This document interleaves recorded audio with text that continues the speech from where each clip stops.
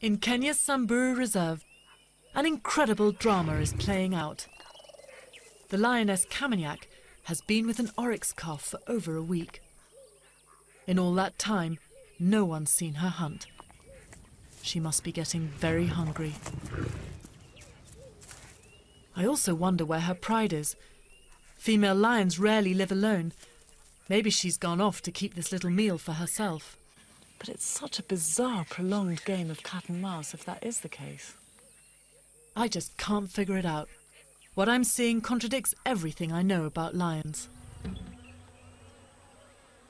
As I watch these two animals together, I am more and more intrigued.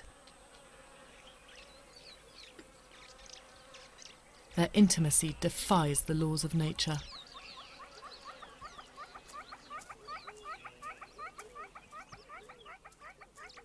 Separated from its mother, the calf is starving.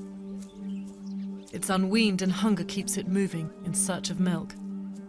Kamaniak's had it for over a week now.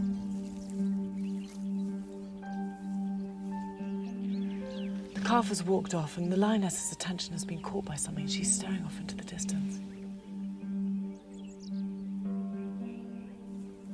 She's looking at a herd of oryx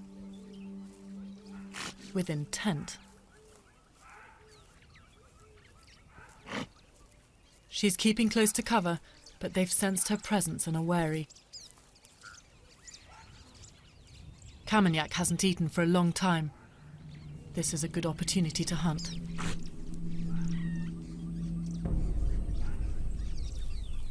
And oryx are prime prey.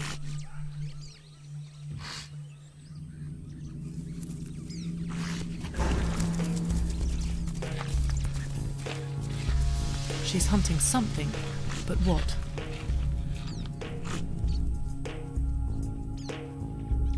The calf takes the chance to escape. Desperate for mother's milk, it's latched onto an adult. But Kamaniak is stalking them. It's too much for the oryx. Has this triggered her predator instinct?